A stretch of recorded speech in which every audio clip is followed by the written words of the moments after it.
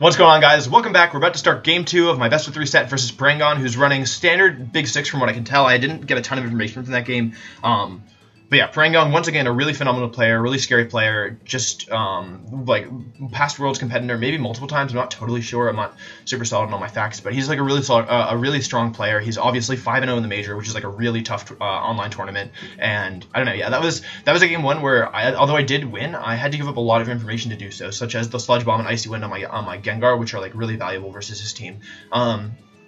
Yeah, so I'm definitely like looking forward to this game and also a little nervous because Porengan's the kind of player who could definitely adapt. And with Big 6, they have so many options for like the versatility is so high that they can really like go like a lot of different ways with it and still be fine. I'm really like kind of tempted to bring Kangaskhan this game, and Kangaskhan Smeargle to be specific. But my other team did do really well game 1. It's really just a mind game, right? Like if he doesn't lead Kangaskhan, then I feel really solid about this. But I think he's probably gonna lead Kangaskhan. But like I don't really see a better option, to be honest.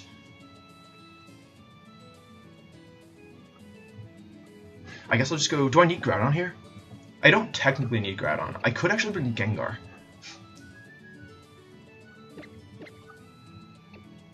That's weird. Okay, let me think. 1 second. I'm going to have a lot of trouble versus that Xerneas if I don't bring Groudon. But even with Groudon, I'm going to have some trouble. Beep, beep, beep. I'm going to bring Groudon because I'm afraid of Talonflame.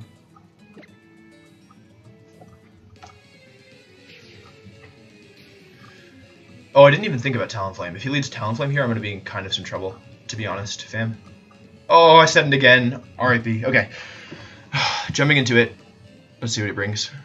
Ideally, not Talonflame or Kangaskhan would be great. That being said, it's probably both. What? What? That's crazy. That's so nuts. That's so crazy. Okay. Alright, you want quadruple Mega Porengan? I'll give you quadruple. Don't have Gengar. Ah, that'd be problematic. Okay, gotta think about this one.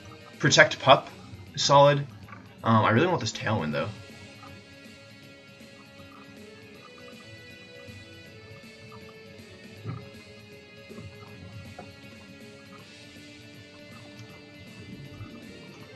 Does he read that? Wrong one. Okay, I'm just gonna take a risk here and try and make the guess that because it's so obvious, first of all, I think the Ments, if this goes wrong, I think I lose though. I'll be in a lot of trouble because I won't have the speed advantage. I'm just gonna make the read. Yeah, it is Mega Salamence, so I think actually this is a very bad turn for me. And I really wish I had. I guess he was expecting the Gengar.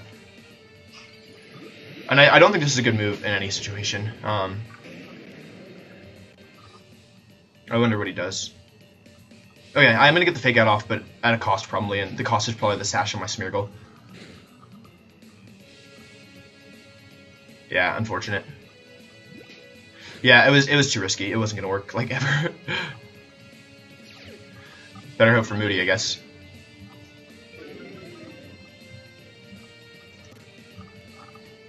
That's dumb. Okay, I guess I'll just go for Dark Void stuff.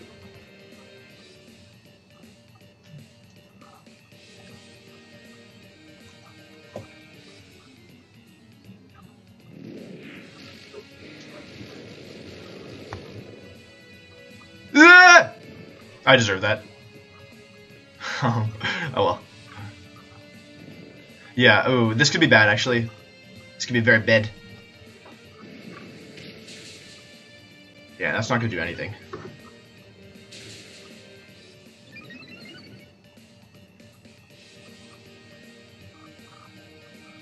Ah! So that's, with all likelihood, that is a Mega Kangaskhan just masquerading as its normal for me. I do need to get rid of this Ments. I think that's like pretty significant at the moment.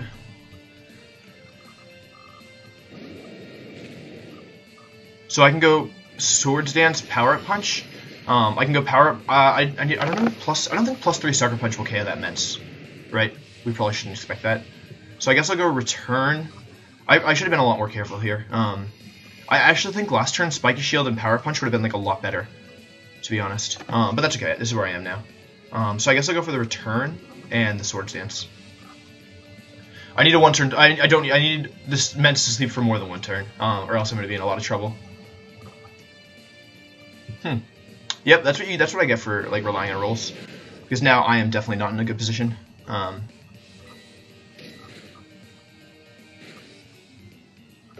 Well, at least I didn't get 4-0'd, but let's think. Yeah, I was really careless here.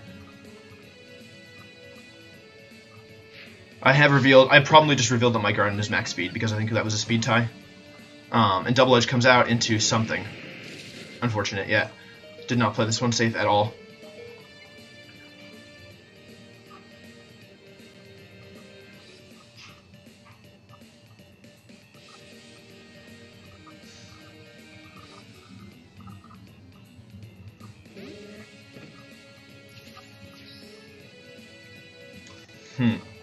So he can't have both.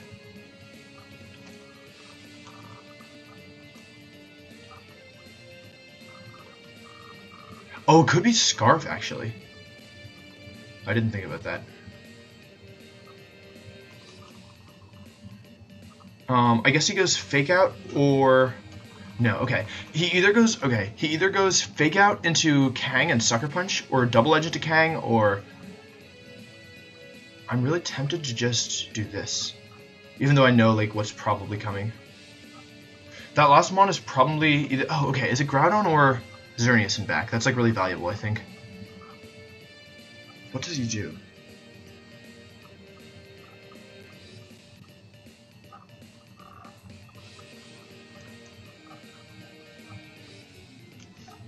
Taking a risk. I think there's a chance this is Xerneas in the back. Though, I think Fire Punch would have been better, based on, like, now that I actually think. I think there's also a chance he is bluffing the Fake Out. No, I mean, I think he probably has Fake Out, but I think, like, he's trying to get me to protect my Groudon so that he can double into my Kang. Oh, yeah, I messed up. Okay. Ooh. Ooh. Yeah, I should have done this. I should have Fire Punched. That's the real thing here. If this misses, I'm going to be in deep trouble. Okay, I do connect. So I'm up 3-2, but both my Pokemon have just such low HP, and Smeargle has the opportunity to Moody, sorry. And a Moody would be, like, a good Moody boost for him would be detrimental for me. Yeah, that's karma. Okay, that's really bad. And let's see if this is Groudon or Xerneas, or Talonflame. Or probably Groudon. Yeah. I wonder if there's still a way I can win this one. I guess I just need to hope for Dark Void and missing, which is like really, really lame, to be honest.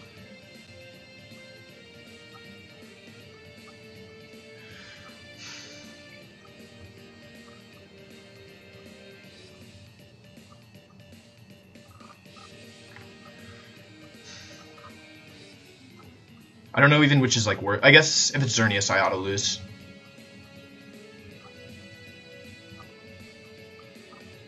Yeah, if it's Xerneas, I think I definitely lose.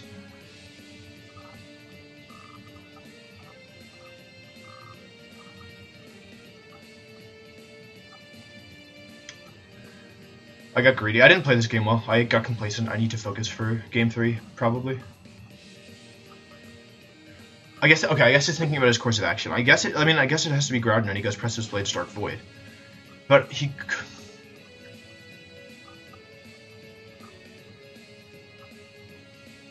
Oh. Without that speed boost, this would be really nice. But that's the way things work. Okay, I guess the only way I win this is if he misses... Do I want to predict Xerneas going for the Protect? No, Xerneas can't Protect here. I just have to go for it.